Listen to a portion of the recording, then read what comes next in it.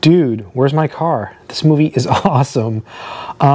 It's funny. This is kind of a stupid funny movie. So if you're into like movies that are funny and a little bit stupid, this is the way to go. I'm pretty sure this has bad ratings on the internet. This is the VHS. And I think a lot of comedies, they get a lot of negativity because they're funny. I mean, what's funny to one person is not funny to someone else. This kind of reminds me of the movie The Animal. So if you've seen that and you like that, then you might appreciate a movie like this. So check it out. Dude, where's my car?